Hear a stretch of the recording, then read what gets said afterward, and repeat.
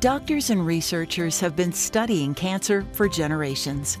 Thanks to pioneers in science and tireless dedication, we have made great strides in diagnosis, treatment, and the quest for a cure. But we need to understand where we started to learn how to get where we're headed. Join us as we explore the history of blood cancer and highlight just how far we've come.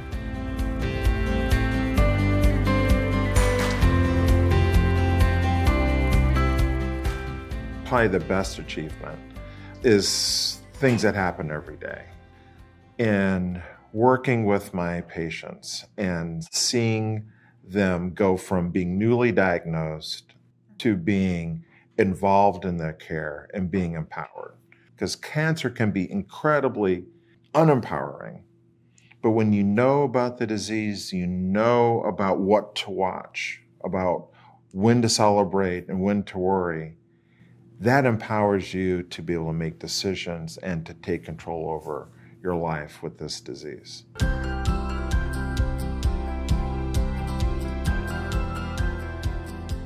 Multiple myeloma is a cancer of the plasma cells.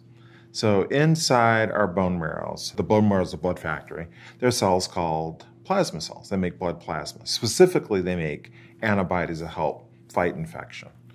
And just like any other cell in the body, just like lung cells and colon cells, that those plasma cells can become cancerous. And when they become cancerous and mutated, we call that multiple myeloma, a malignancy of the plasma cells. And when those plasma cells become malignant, they tend to do four things.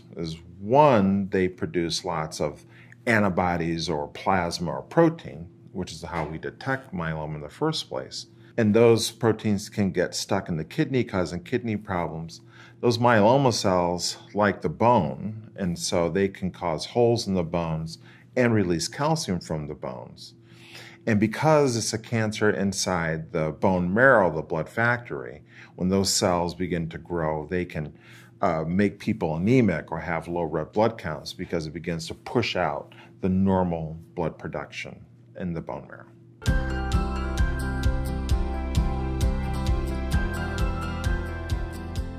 So myeloma was first described actually 180 years ago. And how it was first described really speaks to where we are today. That a doctor by the name of William McIntyre in London had a patient, Alexander McBean, who was having all these bone fractures and bone breaks. Dr. McIntyre was a family community physician, wasn't a high-powered researcher, but he was committed to Alexander McBean to try and figure out, why is this young guy breaking all of his bones? And so he examined everything to try and figure out what was wrong with him. And he looked at his urine and saw how unusual his urine was in appearance. And he found that there was this protein in his urine. And so he sent his urine off to a doctor by the name of Henry Bench-Jones in London, who we know from the Bench-Jones protein that we do the test for myeloma. And Dr. Jones found that there was this hydroxide of albumin in the urine. Dr. McIntyre did not need to do all these steps. He could have put some leeches on Alexander McBean. He could have done a couple, phlebotomies and kind of left it. But he took all the steps to figure out what was wrong with this patient, did his best to try and treat his patient, and wrote it down in a journal that doctors from 1844 moving forward then use as a template to say, this is that disease what's causing the bones to dissolve.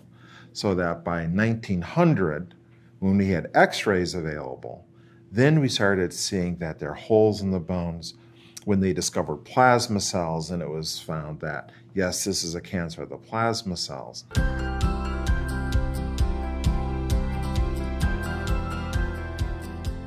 And how the treatments have evolved is back in when we first found the protein by the serum protein electrophoresis test, which is used to diagnose myeloma today.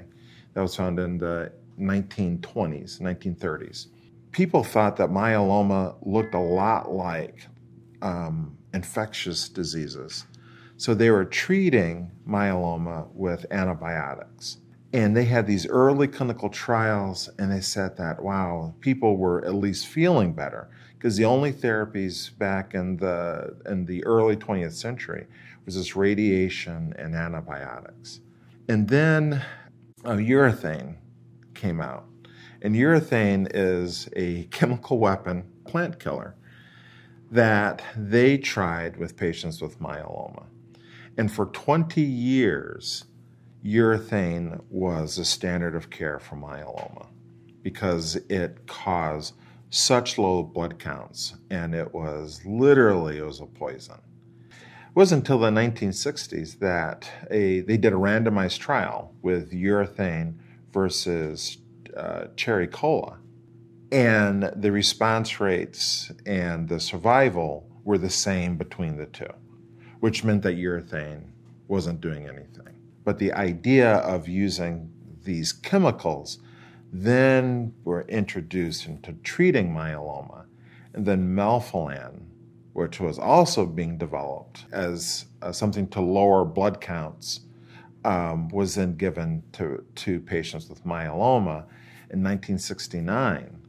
And it was the first trial that was done that showed a survival benefit in myeloma, which was then the survival was only 1 to 2 years. And all of a sudden people were living longer. And the idea then was, well, if a little bit of melphalan can help, maybe a whole lot of melphalan will help. And we started doing stem cell transplants. And stem cell transplants, giving high doses of melphalan, really changed the survival of patients with myeloma.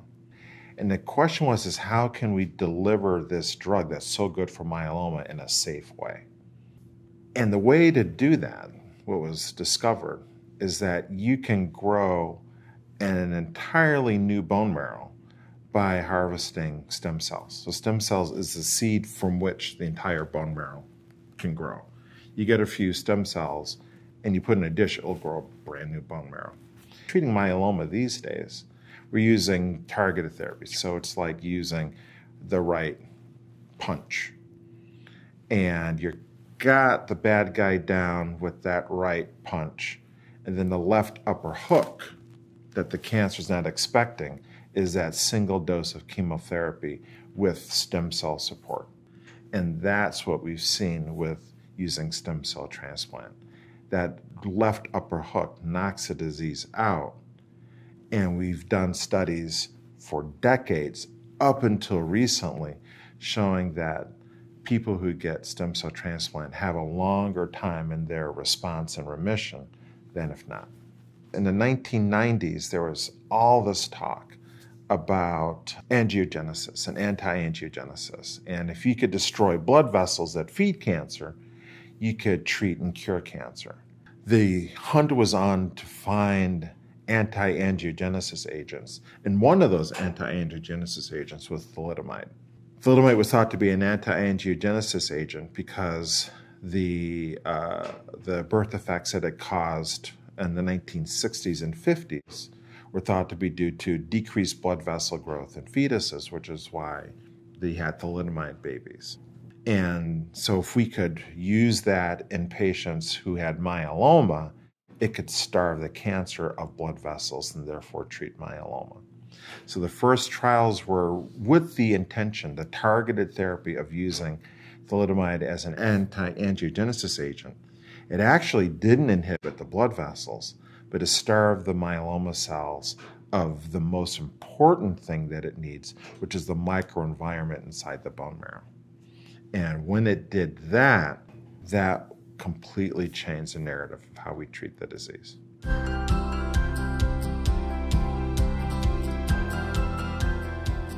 And using the successors to thalidomide, the immunomodulatory drugs, in treating myeloma, and using the proteasome inhibitors to treat myeloma. And these drugs did incredible things because they were targeted towards the biology of the disease, not just blanket giving chemotherapy to treat the disease. And then we were using these targeted agents. We started combining them, the IMiDs, the immunomodulatory drugs, and the proteasome inhibitors with steroids. And the response rates were incredible. We started combining these drugs together, and the response rates went up.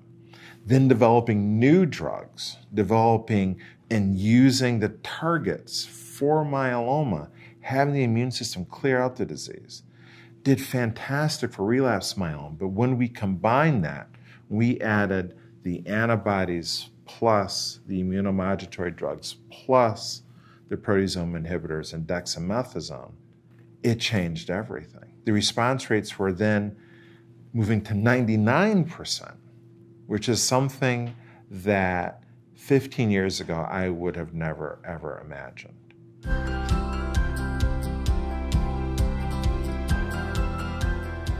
What can we do to cure this disease? What can we do? What science do we have to push it even further? Because the one thing about myeloma in its history is no one said we're done, ever. And they saw that the T cells, which should clear our bodies of cancer cells when people have myeloma, their myeloma cells or their T cells can't find each other. The T cells can't destroy the myeloma cells. So the idea was to use science to redirect those T cells to kill the cancer cells. And that was revolutionary. If you would have asked me when I first started doing this, would you see responses of 99, 98%? I would say no, because I grew up in an era with this disease where the response rates were 30% and 40%. Now the standard is that if you don't have a therapy that's performing at a very high level, that it's not going to see the light of day. And that's kind of an incredible place to be.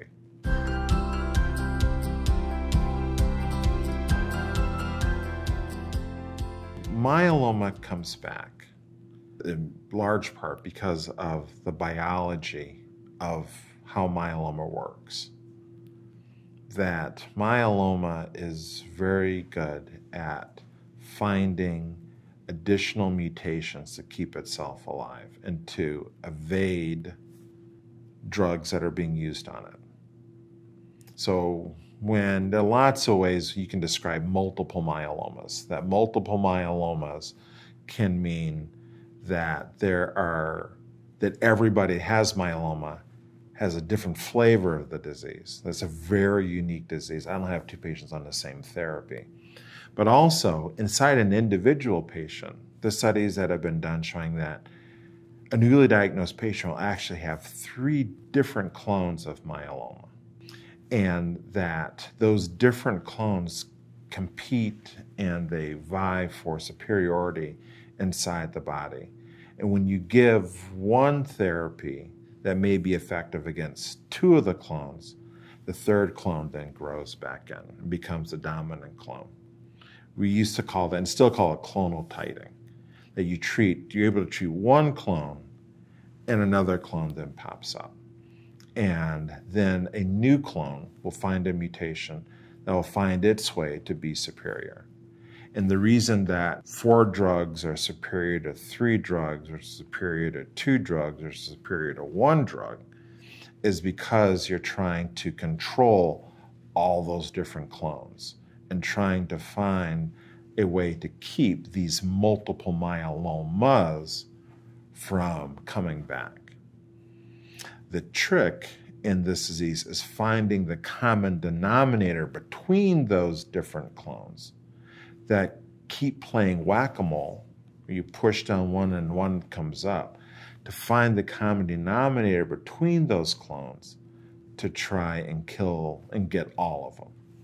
And things like the CAR Ts and the bispecifics and using T cells to recognize myeloma cells is really the beginning of that process of finding ways to find common denominators to kill all the clones, not just one or two at a time.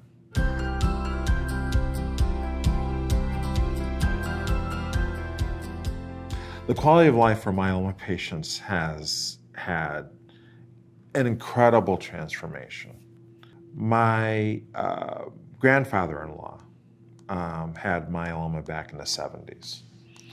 Before the bone strengtheners, when we just started using chemotherapy.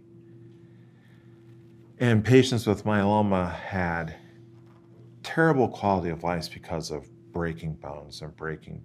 And the reason that people died of myeloma for the past 180 years was because of broken bones. And with the introduction of the bone strengtheners, it has been transformative in alleviating and, most importantly, preventing pain with patients with myeloma. Also, the quality of life have changed for patients because of the drugs that we use. They were no longer using these blanket chemotherapy drugs to treat the disease, but targeted therapies to treat the disease. It's very rare for patients with myeloma to have nausea or hair loss. It's very rare for them to have the side effects that traditional chemotherapy would have. So the day-to-day lives have changed away from the hair loss and all the complications of chemotherapy, and now using targeted therapy. And now has something unique about myeloma is that you can follow and monitor the disease by doing blood tests, which I think can give patients peace of mind and empower them. And that empowerment and knowing what is happening with this disease then gives, I believe, quality of life and strength to patients that they can have informed conversations with their doctors and their family.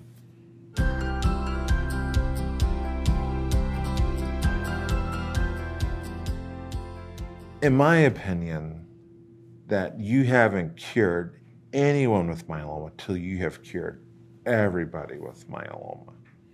And my true hope and what I pray that happens with this disease is that we will find ways to treat this disease that can treat the 95-year-old lady who is in a rural area, that we can treat the person who doesn't have insurance, that we can find and detect this disease in countries that don't have access to the same drugs that we have, that we can bring the good news of how we're able to treat this disease, not just to a few people that go to academic centers, but around the world.